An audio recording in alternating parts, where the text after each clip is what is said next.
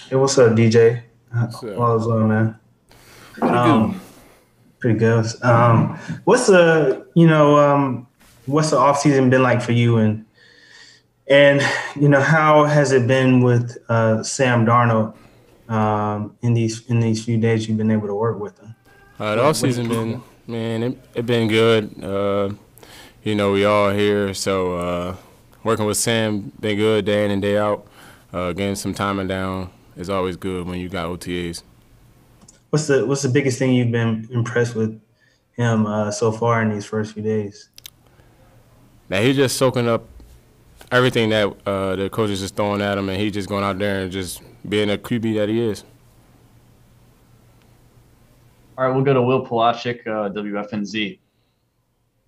What's up, DJ? As far as just being on the field, I know you guys weren't on the field necessarily at this time last year. How much different is it kind of being on the field at this time of the year, and how much more do you feel like you're able to process as far as this install going into the year? Uh, I don't feel no different. Even though last year we was off. I mean, I had OTAs what 3 years now, so it really don't feel no different. But yeah, that's really it. It just don't feel different to me. Mike Solarte, please. Hey DJ, what's happening?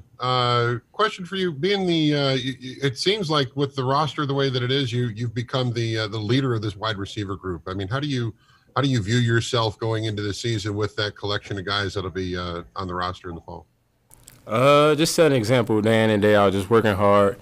Even though some of the guys in the room older than me, they all just still come to ask me questions or whatnot. We push each other. They push me. They see something that I didn't do right. They tell me about it. I ask them questions. So it's just like all in the room, just going back and forth with dialogue to help each other get better. Go to Elena Getzenberg. Hey DJ, I was just curious. I know you're involved in the repping the team for the NFLPA, and I was just curious. When the team's discussions to almost everyone's there. Why was that important to you guys? And why are you there? And why do you think it's important for it to have OTAs? Because we one of the youngest teams in the league. So when I was talking to some of the other leaders, like the older players on the team, they was like, since we're so young, we might as well just go ahead and go in and get it down and get it done with the rest of the team. Not be all separated throughout the country. We got people that's out, but they still in constant communication with us. So it's all good. We just happy to be here.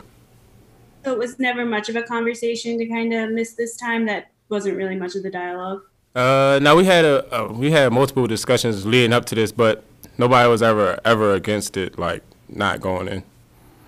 And then last one for me, just I know you're close with Robbie. Just being there, is that something that you're talking to him about him not being there, concerned about, or not too big of a deal? I'm not concerned about it. We talk every day. I try to keep him in the loop. I know he's working hard. Like everybody on his team know he's working hard down where he stay at. So whatever he's doing is whatever he's doing. Like he's getting better. We want him here.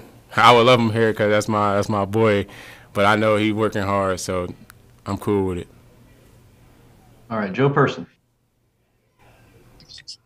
Hey DJ, good to talk to you.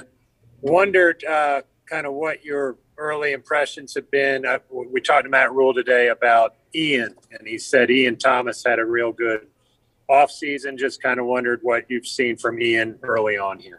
From Ian, I couldn't tell you right now because I just been so focused on what my group doing and getting coached up by Coach Frizz and just learning everything else over again.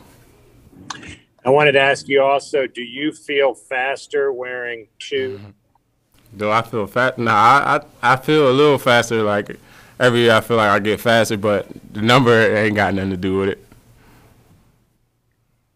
All right, guys, DJ's a little up against it, so we'll go ahead and finish off with two here to folks that haven't gotten questions yet. Steven Toronto, and then we'll finish with Herb White. Hey, TJ, each year of your NFL career, you've had a different quarterback throwing to you. You had Cam as a rookie, Kyle 2 years ago, Teddy last year. Now you've got Sam. How does it change things for a wide receiver when you've got a different guy throwing to you each year? And eventually, would you like to have some continuity at quarterback just to say, this is my guy, this is who I'm catching passes from, this is who I'm developing a relationship with? I mean, I don't never look at it as like how can I put this? Like, you never know who gonna go down, so you could never just be stuck on one person, because if you just get stuck on that one person, you gonna blank out the rest of the people that's on the team, and when it's their turn to shine, it's like, all right, now you gotta relearn everything with them. So I don't really look at it like that. Like, I practice with all the quarterbacks, like I did with Will this offseason, I did with PJ, and then Sam came. We all got all types of connections with all three of them. So whoever go in, I'm cool with.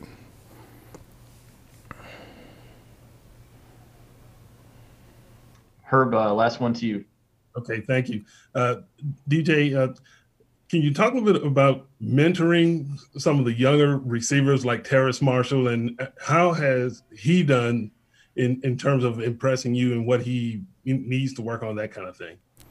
Shoot, they don't gotta impress me. That's the thing. Like, they ask me questions, but like, they actually go out there and do it to the best of their ability. If they see something, like if I see something wrong, I'd be like, hey, you gotta do such and such better, and like that's all I really got to say to them, because the film gonna always back it up to help them get better.